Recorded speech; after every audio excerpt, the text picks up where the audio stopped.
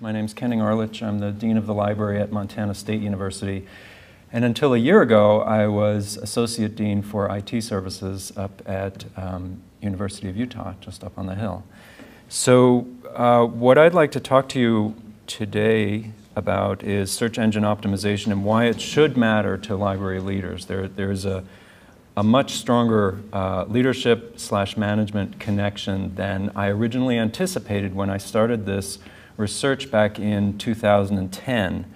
I thought SEO was going to be purely a technical problem, but it's not. It's a the technical IT aspects of SEO are actually a minority of the issue. And I'll get into more detail about why that is. I do want to acknowledge my co-researcher, Patrick O'Brien, who actually lives here in Park City. Patrick and I were awarded an IMLS grant in 2011 for 3 years. So we are now on the 3rd year of that grant, and he's fully funded on the grant. And so he travels up about once a month to Bozeman for a week at a time and works with my team there.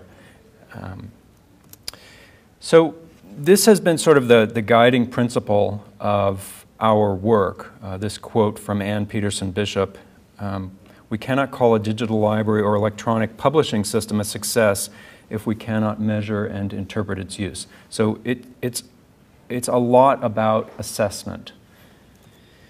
So here's what we're going to talk about, just agenda-wise, three separate areas: the strategic value of search engine optimization, our SEO analytics research study, the specifics of what we have found, and then sort of a next phase. Because when I think about SEO, I think about it in 2 phases. There's the traditional SEO aspect, which we dealt with for the first couple of years, and now we're moving into what we call semantic web research, which is exciting on its own merits. So why should you care about SEO? I think when we started this research, you know, the response that we got from a lot of people is, well, that's an IT problem. You lead the IT group, so you know, you guys deal with it. And that's partially true, but there are many more stakeholders and many more people who should be responsible for search engine optimization than just the IT group. And in fact, you don't want just the IT group to deal with this. Let me back up for a second. How many people are here from academic libraries? And publics? And special? Anyone I missed? Of those academic libraries, how many would consider themselves to be from research libraries? Okay, good. Okay, thank you. I think there's value in this for all of you. But a lot of what we've been focused on is special collections, digitization, as well as institutional repositories, and so the academic and research side of that. But the real reason for, the real overall reason for SEO is that as we have been building digital libraries, we have been doing that with funding sources from a variety of places, many times from grant funding resources. And for the first, I don't know, 5 or 10 years, grant funders like IMLS, like LSTA, NEH, were handing money to libraries to digitize certain collections based on the merits of those collections. And they had evaluation requirements, but they really didn't go to the level of, is the digitization of this collection really being effective? Are you really reaching users, and are users really using those collections? And so now, in the last few years, funders like IMLS have been getting much more serious about wanting to know this. Is our money being well spent? And it's not just funding agencies, it's state legislatures as well. They're looking in general more from a return on investment equation from academic libraries and universities in general. And state legislatures, of course, are funded by local taxpayers. Montana State University is a land-grant institution, which means that we have an explicit mission to serve the community at large, not only to educate, but to communicate and engage a lot with local communities. And so we feel that there's a real need, for instance, to make the research of Montana State University accessible to that public. University Administration, of course, is where most of our funding comes from, and they want to know, is this money being well spent? You know, we've heard about this for a while with collections themselves, journal subscriptions, database subscriptions. How do we justify that? But it's moving into this area of justifying digital collections as well. And then donors, of course. And in fact, this was one of the real imperatives that started our research at the University of Utah. We had donors who had given collections to our Special Collections Department. Special Collections had scanned those materials and put them up on the web, and donors were going to Google and saying, where is it? Can't find it. And they were then calling Greg Thompson and saying, they were expressing their unhappiness about the fact that they couldn't find their collections on the web. So, just a little context. This is a study that OCLC did in 2005 that many of you may have seen that surveyed college students and determined that 89% of college students start their research with internet search engines. That was a bit shocking, I think, in 2005, and I think a lot of people may have dismissed that statistic. You can see way down at the bottom of this chart is library websites with 2%. 2% of college students were starting their research at library websites in 2005. It's pretty shocking, but it got worse. 2010, OCLC did the study again, and this time they found that 83% of college students started their research with internet search engines as a discovery tool. But there were additional, so that number dropped a little bit, but there were additional tools and sources that hadn't shown up in the 2005 study. So Wikipedia started showing up, social networking sites like Facebook started to show up. And look at the library website. It dropped from 2% down to 0%. 0% of the people who were surveyed said that they did not start their research at the library website. Maybe they got there at some point, but that's not where they went first. So we have, over the years as a profession, put a lot of energy and a lot of resources into the user experience for our websites, designing websites, doing user testing. I'd say we've pretty much lost that battle. We are never going to draw in people directly to our library websites the way search engines are drawing people in. So the real crux of this problem is data preparation. Are we feeding search engines the metadata that they can use to effectively steer people ultimately to our library websites? So in 1999, I became head of the Digitization Center, as it was called then, at the University of Utah's Marriott Library, and sort of launched the larger effort. There was some scanning going on of special collections materials before then, but they were being posted on static HTML sites. It wasn't a very scalable solution. And so my team and I started to put databases in place and standards for metadata, and we started to develop the digital library on a larger scale. I think we always assumed that whatever we created, whatever we scanned and put up on the web was going to get picked up by search engines.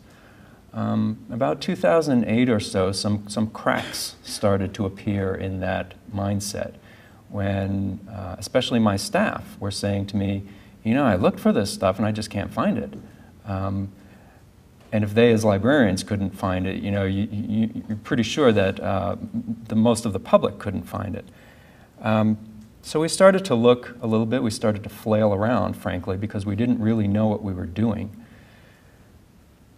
And then about 2010, I met Patrick O'Brien, and Patrick is has a good background in econometrics, in search engine optimization for commercial enterprises, and he got really interested in why we were having this problem and started digging around. And for a while, he volunteered his services to us for about 4 months in 2010. And then in about September 2010, we hired him on contract for a year to see what he could do, to see if he could help us.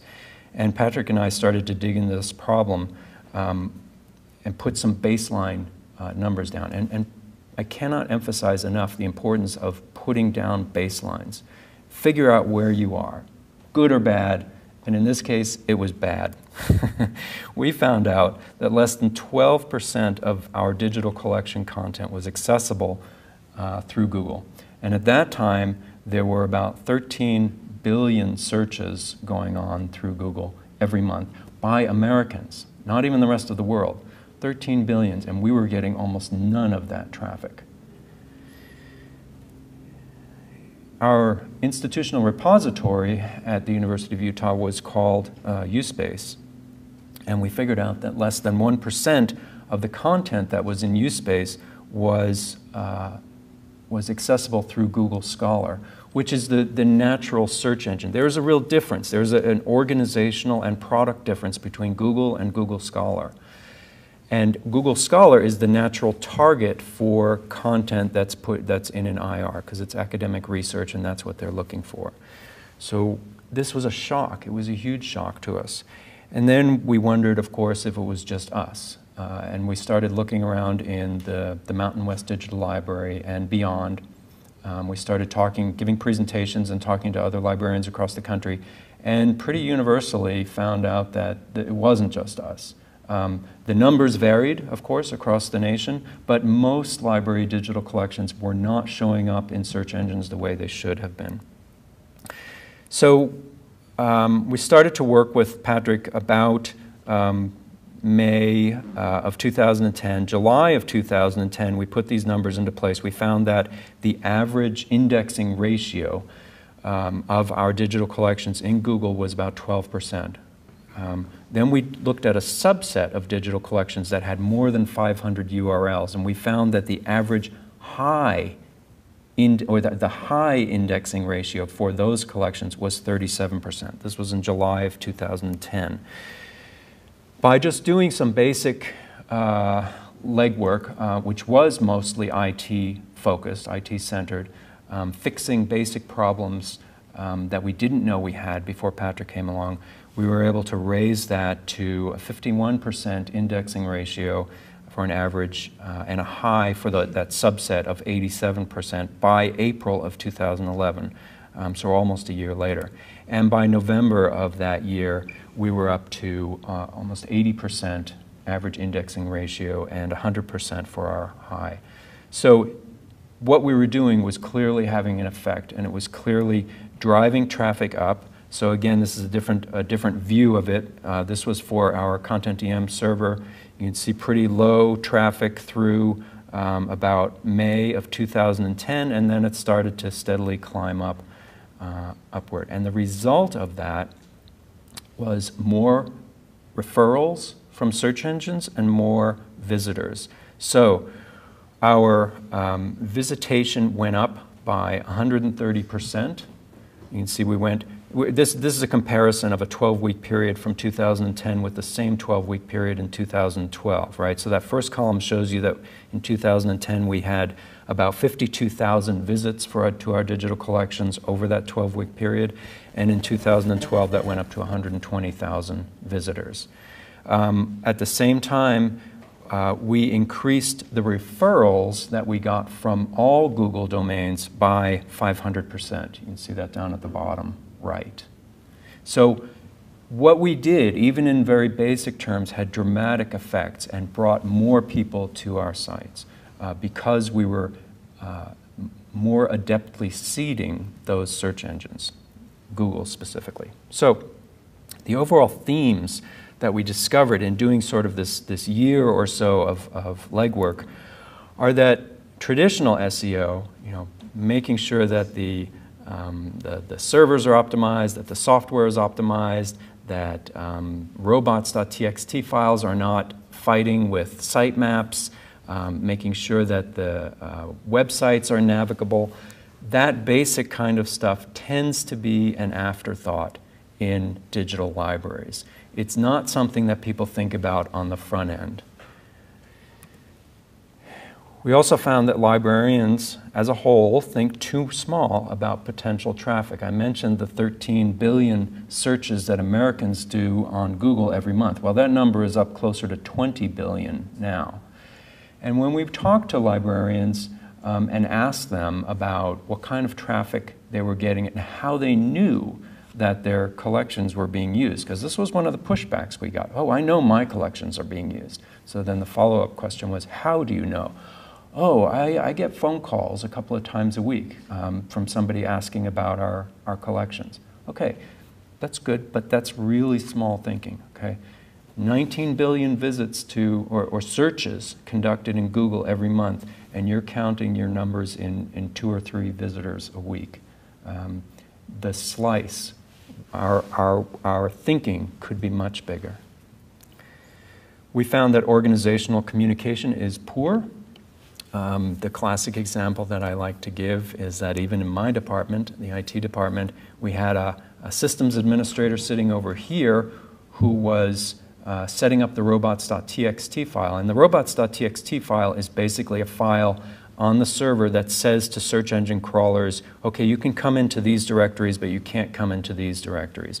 So he was setting that up over there. 20 feet away was a programmer who was submitting sitemaps to Google. And sitemaps are invitations to come into the digital collections, right? They say, here's our digital collection, and here are all the links in that digital collection. There are automated ways of setting this up.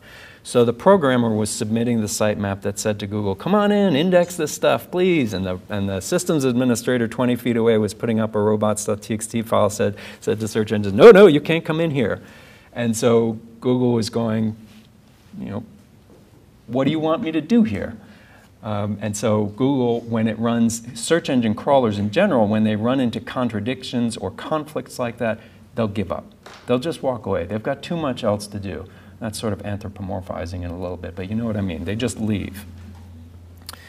So organizational communication in general is poor, and it's not just in the IT department. It's the say that the special collection administrator has over how the collection appears and what kind of metadata it has. It's the metadata that the cataloging and processing and metadata departments put into place.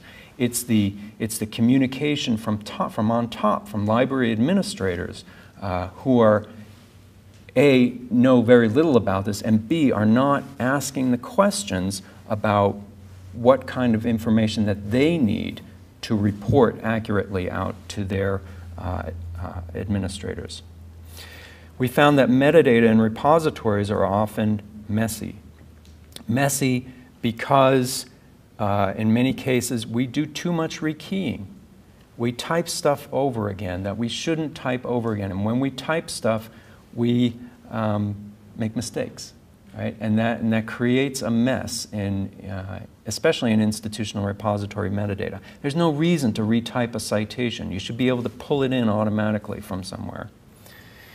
And then analytics are usually poorly implemented. And analytics are the tools, often the free tools, that Google and other search engines put out there to say, use this to monitor what your digital collections are doing and to figure out what your visitors to your digital collections are doing. And then vendors are slow to catch on to SEO problems. Were there software problems? Yes, there were software problems with Content DM. Again, it was not the big problem. It was a part of the problem. There were also software problems with Primo from Ex Libris. So it took a while to talk to these vendors and say, look, you've got a real problem here. And again, the pushback was, oh, really? We're not hearing this from anybody else. Okay, we'll show you the numbers. And we showed them the numbers, and they went, oh. So it took years, and it's still going on. Those conversations are still going on with OCLC, with Ex Libris, with other vendors. DSpace had the same had similar problems. And so things are getting better with software, but again, software is a small piece of the problem. And in general, software tools don't exist to implement semantic web SEO. It's a great idea to be able to pull in metadata from linked data sources. Most of our software doesn't allow us to do that yet, but that's why we have to put the pressure on software vendors to develop those capabilities. So, let's move on to the results of our research study. The most important thing is to figure out who your stakeholders are, what they want, and then to be able to measure what they want and what they value. We have a tendency in this profession to be a little too insular. We build products for ourselves. That was the case for a long time with ILSs. We built great catalogs, great inventory systems that worked really well for librarians, didn't work so well for the outside public. So let's just take two examples of stakeholders. For faculty whom you're trying to convince to put materials into your institutional repository, the things that will make a difference to them is how many people come and look at their articles, how many people download their articles, and whether they get requests for more information, and ultimately whether their work is being cited. Okay? If you can't help them do that, they're not going to be interested in participating in your institutional repository.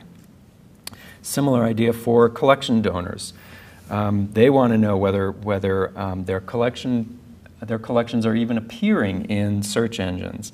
They want to know whether people are visiting them, whether there are more requests for information, and whether any of that translates into physical visits to special collections or whether reproductions are being ordered. So we're used to thinking about library users as being our customers, but they are not our customers until search engines send them to us. Okay? Until then, they are the customers of those search engines, and search engines are not going to send their customers to a lousy experience. If you have slow servers, you have dead links, you have poor metadata, that's not a good search experience. That's not a good browse experience for your users, and search engines are not going to send their users to places where they themselves have hard times collecting your information. So you put your collections into a content management system or into a digital asset management system, right, a CMS or a DAM. You create this pipe that hopefully through search engines gets your material to users. Ultimately, what you want to do is really fatten that pipe, and you want to make the case to those search engines, are you worthy enough for their customers? And how much will the customer value the introduction?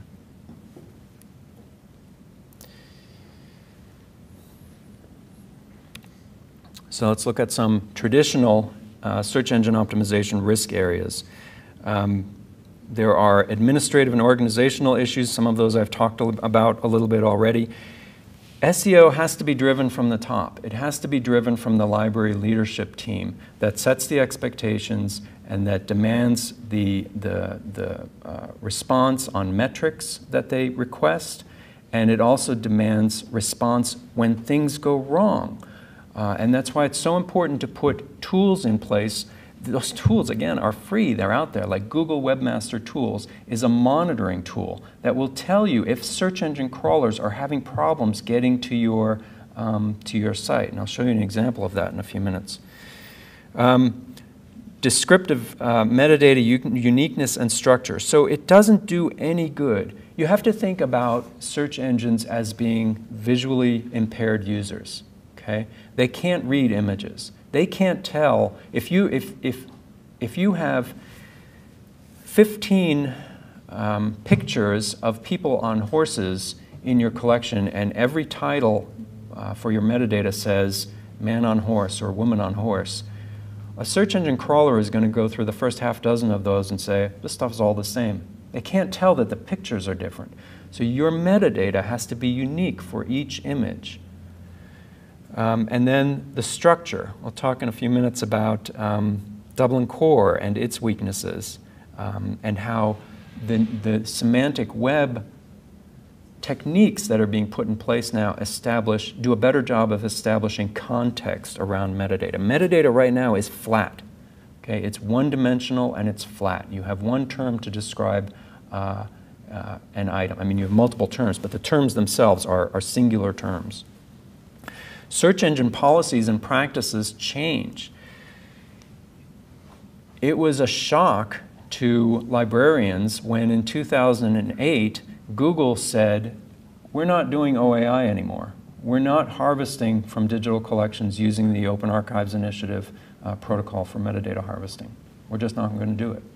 And yet every database, every digital asset management system that libraries used offered up data through OAI PMH. Well, Google's the elephant in the room. You know, if they say they're not going to honor OAI anymore, there's not much that we can do about it. But we have to be aware of those changes, and we have to figure out alternatives. At some point, Google Scholar said, we don't care about Dublin Core. Dublin Core is useless to us. Those are the kinds of policies that you have to monitor, you have to watch out for, and you have to adjust along the way. And then, of course, we talked a little bit about server configuration and performance. It's no good for users or search engines if your sites are slow and if you're not delivering a good experience. So this is from the lowest level, the web server level, then the application level, then the presentation layer. The presentation layer would be the website. Those are really the technical aspects, mostly technical. But descriptive metadata is the biggest, I think, the biggest part of this. Structuring metadata appropriately and uniquely is the biggest issue in working well with search engines. So here's an example of Webmaster Tools, a little screenshot from Google Webmaster Tools. It tells you a lot about how the experience that search engine crawlers have when they get to your server. Okay, so if you look at this particular these snippets from Google Webmaster Tools, you'll see that first orange box. It says, it gives an error message of that it was it had 61,467 URLs that were restricted by the robots.txt file. Okay, this is the example I gave you earlier. So the question is, what is your systems administrator doing about this? Our systems administrator was sitting there going, yeah, look at that. Okay, next. And wasn't reacting, wasn't doing anything about it. And that's because there wasn't enough, and that's my fault at the time too, there wasn't enough knowledge from the top to say, what are you doing about those problems? And then the same thing with the graph. That little orange highlighted spot is a bad spot. This shows you the reaction in seconds of our server. And I don't know how well you can see, but there's a bottom row that's in a light green. That's the 1 second or less response from servers. You can see we're not there at all. And our performance was hovering somewhere in the 3 seconds. So someone would click on a link, and it would take 3 seconds before they got a result back. As far as search engines go, that's not good. And I'm sorry, so the orange box is very good. It went close to the 1 second line for a short period, but then it started to climb back up. Again, what's going on here? What are your systems administrators doing to address these errors, these problems? The tools are there. How we react to them, how we use them to make user experience better, that's the question. So here's another thing that we did when we were up at the Marriott Library. We consolidated all of we had web analytics set up for individual servers, and then we were trying to put together numbers based on different reports. So we were using something called Web Trends, and we had a Web Trends profile set up for the Content DM server, another Web Trends profile set up for the main library website, another Web Trends server set up for the IR. And we were trying to piece together all of these numbers, and it just wasn't working very well. And so what we did was, and this is a huge problem. In fact, this has opened up sort of another area of our research. Libraries across the country are doing it that way. And what they really should be doing is configuring Web Trends or Google Analytics to look across all the properties. Because if you're not looking across all of the properties, you can't follow users as they jump from one server or one site to another. So we have some basic recommendations that we have written about and presented about. Institutionalizing SEO. Making sure that the leadership of the institution knows what to ask for and how this can help in their reports to their administrators. So accurate measurement tools, deriving this from the strategic plan. I tell you, SEO is not in the strategic plan of the vast majority of libraries. It is now at Marriott, and it is at Montana State too. Traditional SEO is just making sure that your stuff is showing up in Google in search engine indexes. So getting indexed, improving your indexing ratio. And the indexing ratio is just the number of URLs to your digital collections that show up in the search engine index versus what you've submitted to them. Okay. And then getting visible on the search engine results page. It's one thing to show up on an index, in an index. It's another thing to show up in the first or second page of results. Okay? It doesn't do much good at all if you're way back on page 5 or page 10. Nobody goes there. It's like it's the retail equivalent of being on in the back of the store or out in the warehouse. You know, you need to be up front. And then where semantic SEO is taking us is on those click-through ratios. Semantic web techniques have shown the ability to, okay, you're in the index, you're being shown on page 1 or 2, but are people clicking on you? Are people clicking on that link to go to your site? And what makes that happen is the description that they see underneath the link. It's what shows up in Google's knowledge graph now on the right side. You know, is there a map? Is there some additional information? Semantic techniques can make that happen. Okay, so for the user experience, again, just some very general recommendations.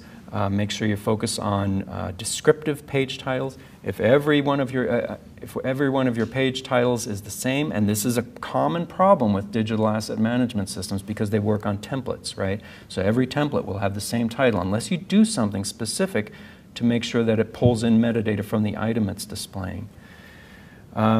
External linking. The more inbound links that you have to your site from external sites, the more link juice you'll get from search engines.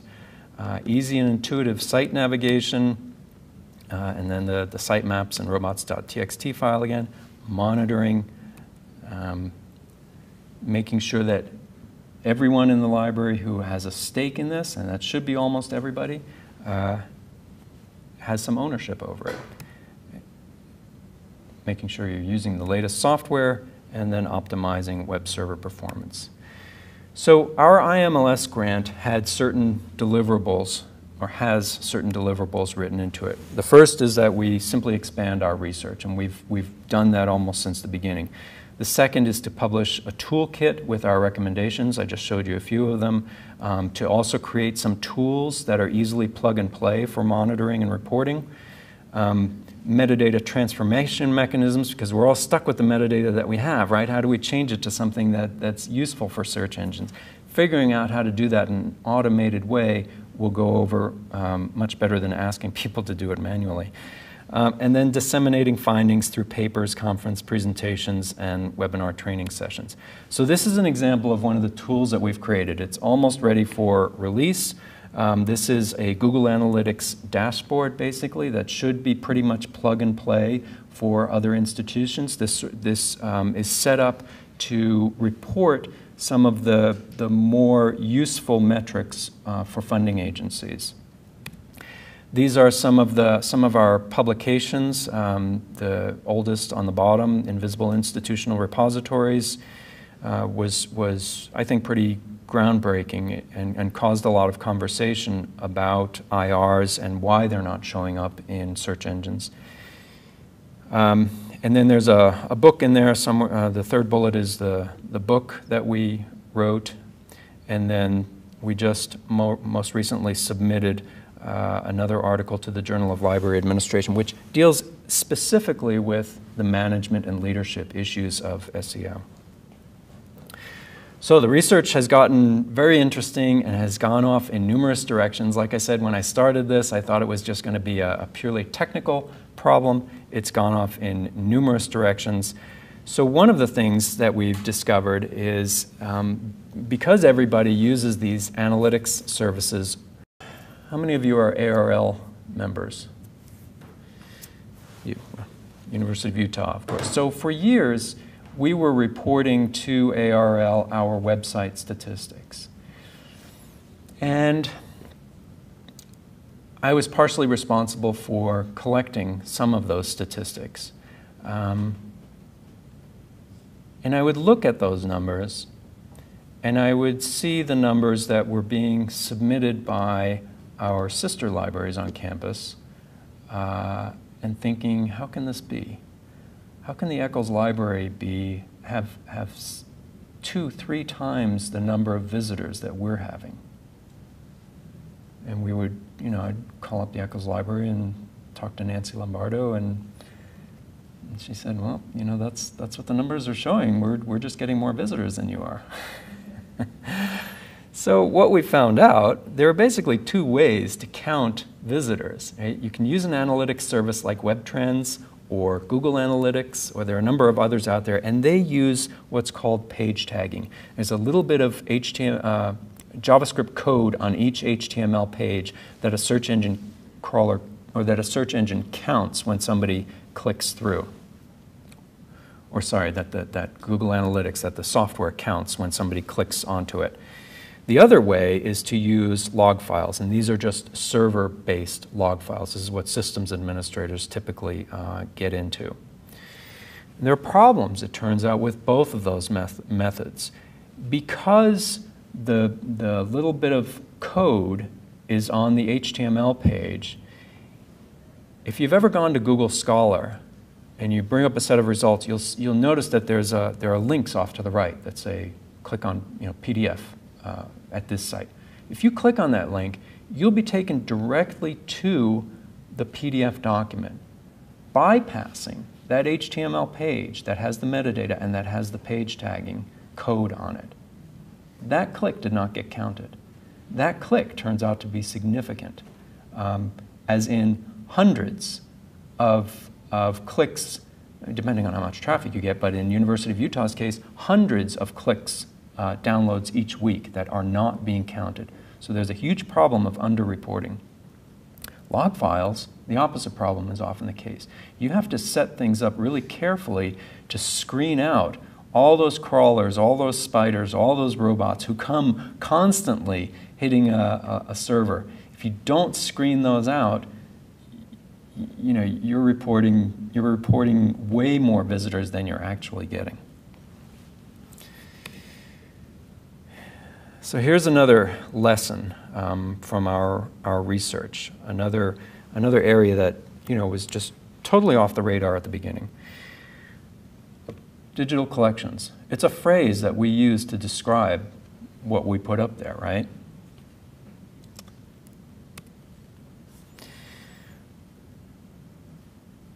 Nobody searches on digital collections. Nobody uses that phrase.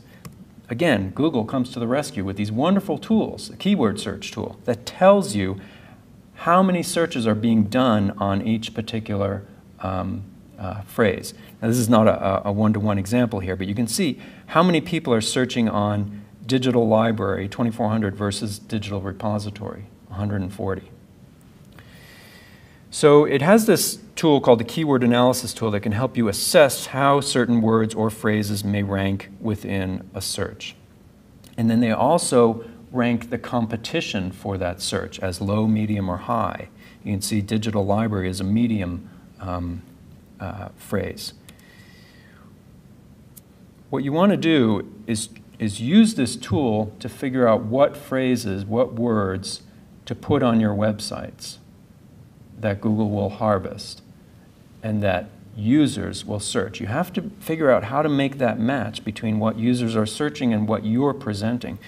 You present digital repository or digital collections, you're not going to get very many hits because nobody's searching on that stuff. But if you use digital library, you're going to get a lot more results. What you don't want to do is use a keyword phrase that has very high competition because that means a lot of sites are using that. You want to look for the sites that are relevant, the phrases that are relevant, but that are also medium to low competition. So here's another example. Institutional repository, academic research, research papers, and open access library. We as librarians, of course, like to use the word or the phrase institutional repository. Well, guess what? Again, nobody uses that, right? So let's see, institutional repository, only 210 searches in any average month. Research papers, on the other hand, 3,600 searches over a month. So customize your keywords, your phrases that you put on your websites to match what users are searching for, and this tool will help you do it. It's the Google Keyword Analysis tool. Okay, so let's get into the semantic web. One of the things that we found when we first started doing our research is that we had, don't look at the title yet, look at the graph. We had, for the institutional repository use space, we had very low penetration in Google. We had 4 collections that we looked at, ETDs, of course, electronic theses and dissertations, 12% indexing ratio for that, 0 for a second, but that was because it had just started. The main IR collection was called uScholarWorks, 23% indexing ratio, and this is Google, okay, just the main Google search index. So over time, we were able to bring that up, right? This is the first set of numbers was July 2010, then November 2010, and then by October of 2011, we'd done a good job. We had an average indexing ratio of our institutional repository of 98% in Google. But we were still at 0 in Google Scholar. So I was scratching our heads, why is this? Why? It was really frustrating. The problem, it turns out, is that we are creating too much metadata that's human readable. We're creating metadata for humans, just like we've done for the last 50, 100 years. We're not creating metadata that's good enough for machines. We're not creating metadata that's readable and comprehensible by machines. So here's a typical citation for an article, right? This is how the citation was appearing in our Dublin Core source field for in USpace, okay? Just the whole thing dumped into one single metadata field. Google Scholar doesn't know what to do with it. What does Google Scholar want to do for its users? What does it want to deliver besides the papers themselves? Citations, right? It wants you to be easily able to download a citation in any style format that you want, whether you want APA or Chicago or Turabian or whatever it is. It can't do that with this because it doesn't know what the different parts of the citation are. It's a machine. What it wants is something that looks more like this. This is not Dublin Core. Google Scholar has said explicitly, use Dublin Core only as a last resort, okay? Because of this problem. Because of this problem and because we tend to not use Dublin Core in a very consistent manner. So what it wants instead is one of 4 schemas that it recommends: Highwire Press, Prism, bPress, or ePrints. Those are the 4 schemas that it recommends. So this one is Highwire Press. So we've taken that same citation and we've divided it up into parsable chunks using Highwire Press. Now, suddenly, Google Scholar knows what to do with it. So initially, we had less than 1% of 8,000 scholarly papers in the Google Scholar Index. We did some pilot tests. For the first pilot test, we tried 19 papers, and we tried to work with Dublin Core. We tried to use something called Dublin Core terms, which some people have gotten to work, but we couldn't get it to work. Doesn't mean it won't work, just means we couldn't get it to work. Then we tried a second test with the Highwire Press example that I just showed you, and we got up to 62% indexing ratio. Then we had a network failure and a power failure, and Google Scholar said, and because Google Scholar, we were talking to them directly, and they were saying, you know, what's up with you? You guys amateurs? Your server's down. So we had to start again. This time we did 56 papers, and we hit 90% indexing ratio. So it can be done, right? It can be done. You just have to know how to do it. And the important thing now, and what we're working really hard on at Montana State University, is figuring out citation parsing software that will take existing citations that are in Dublin Core fields all across the country and parsing them out into their discrete portions. We're hitting about 70 to 75% accuracy at the moment. It's not perfect. It's not going to be perfect because there are so many inconsistencies in the way people put citations into fields. But hey, 75% is way better than 0%, isn't it? I mean, if we can automatically transform 75% of existing metadata into the right format, and then maybe you'll have to do some manually, that's a big deal. Okay. So now we're at the point where Google Scholar is happy, right? Google Scholar can read and understand what we've put up. It allows people to cite the materials that we've put in there in the format that they want to. However, Google, the big Google, still can't understand or read any of our structured data. Our papers are getting into Google, but it's not taking advantage of any of the Highwire Press. Why? They're separate organizations. However, Google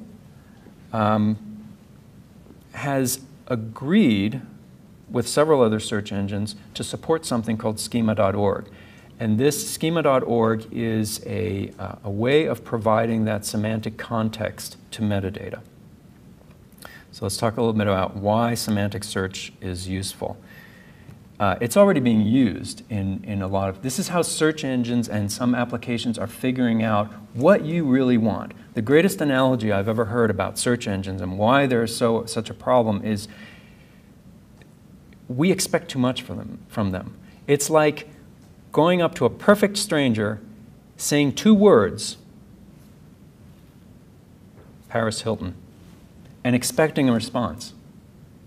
That's what we're expecting right now from search engines. So, do you mean the Hilton in Paris? Do you mean the actress? Do you mean Paris, Texas? The search engine doesn't know. Google has actually done remarkably well with delivering results based on how little information they have to work with. And Google has said the biggest problem that they face is poor metadata.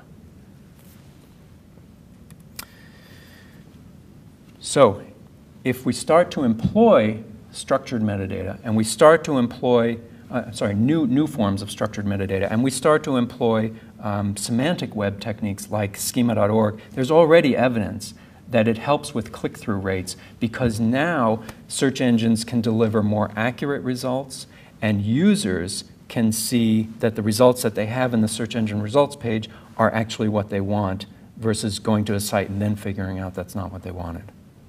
So the click-through rates increase and organic traffic increases.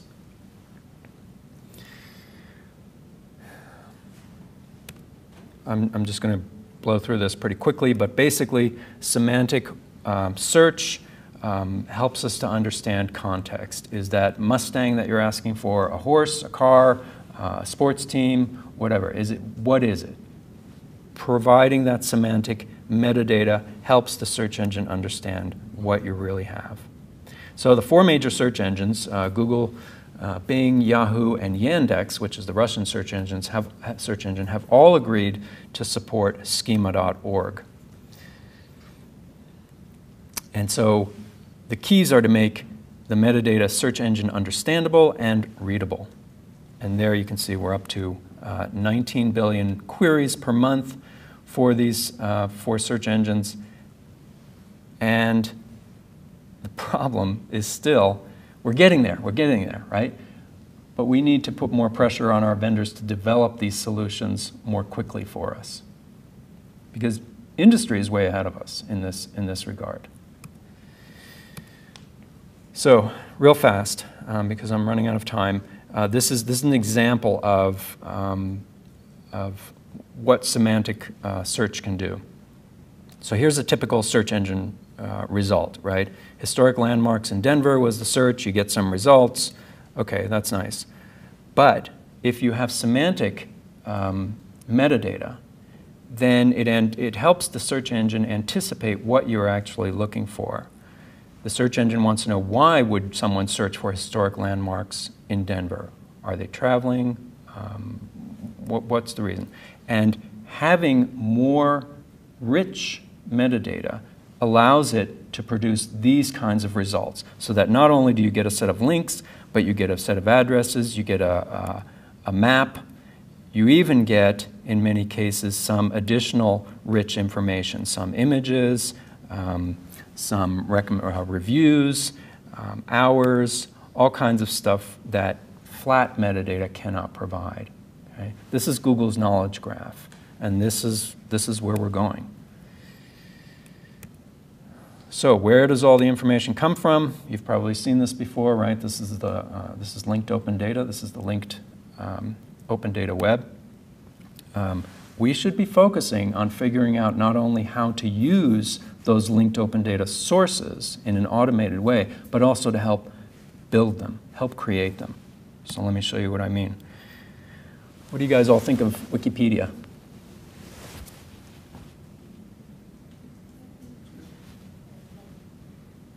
It's a good place to start. I like it. All right, one. I like it too.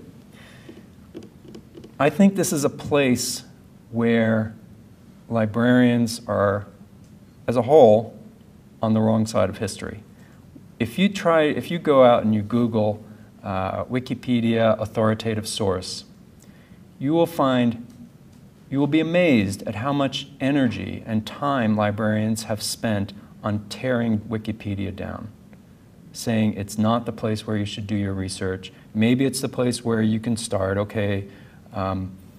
It's caused us to separate from Wikipedia. Just like years ago, I mean, I'm sure it still goes on. We used to teach, and I'm sure we're still teaching, that Google is not the place you should go to start your research or to do your research, right? Well, guess what? We're losing that battle. Then you've seen the numbers. So when I came to Montana State University last year, sometime after I got there, I did a search in Google for Montana State University Library. And this is what came up. Where is Montana State University? This says it's in Billings. Yeah, so I was sitting in there in Bozeman going, what? Did I report to the right library? Why did this happen? Why do you suppose it happened? It happened in part because nobody had claimed the property in Google+. Nobody had written an article about the MSU library in Wikipedia. Wikipedia is not just a source for information. This is really important. Wikipedia is a place that authoritatively establishes an entity's existence.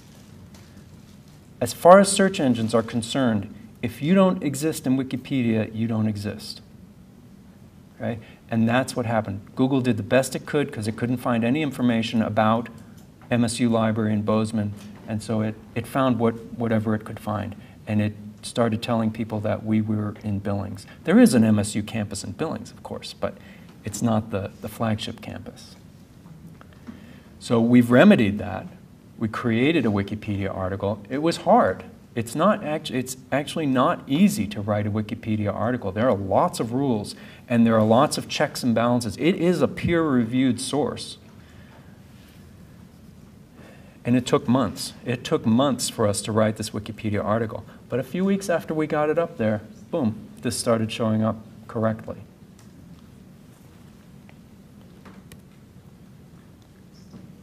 And once you're an entity in a search engine, that opens up all kinds of doors. Okay, so let's summarize quickly. I think I've pretty much made the case about why I think this is an important leadership issue, why SEO is important for leadership and for management, and why it's not just a technical issue. Before I moved to, or before I started doing this research, I spent 10 years building digital libraries, and with Cheryl, and I know you had a presentation from Cheryl and Catherine and Sandra yesterday about the Mountain West Digital Library. That was something that we launched back in 2002. Other big ones, the Utah Digital Newspapers, the Western Waters Digital Library, and the Western Soundscape Archive. These were all projects that I was very proud of. So it was really irritating and disconcerting to see the results of those projects not showing up in search engines. And beside that emotional issue, I have to, as an administrator, I have to really answer the question, were they effective and were they being used? So it's really important to establish accountability at the institutional level. This is essentially a data problem and a leadership/management problem. IT techniques, as I've said, do of course play into it, and if you search the literature, you'll find it mostly discussing IT aspects. But in my opinion, it's a minority of the problem. It's a data problem because the metadata we create are still mostly focused on human readability instead of machine readability, and because we do too much rekeying, which introduces errors. We should be using DOIs and linked data sources to import metadata, and we should be creating linked data sources for others to use. And it's a leadership management problem because you can't solve this problem without the entire organization having some understanding and some role. There are very few library leaders out there who understand SEO and the semantic web at this point. I didn't understand it before I started to do this research.